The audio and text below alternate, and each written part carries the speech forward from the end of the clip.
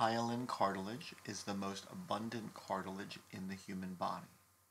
It composes the articular cartilages at movable joints. In early embryonic development, it composes most of the skeleton, which is gradually replaced through endochondral ossification, forms the costal cartilages, which link ribs to the sternum, and forms the upper respiratory tract structures such as the larynx and the trachea.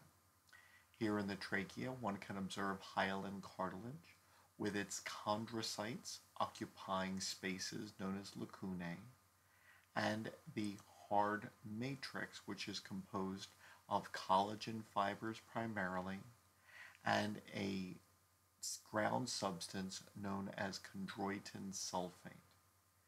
This matrix of fibers and this ground substance is rigid but more pliable than that of bone.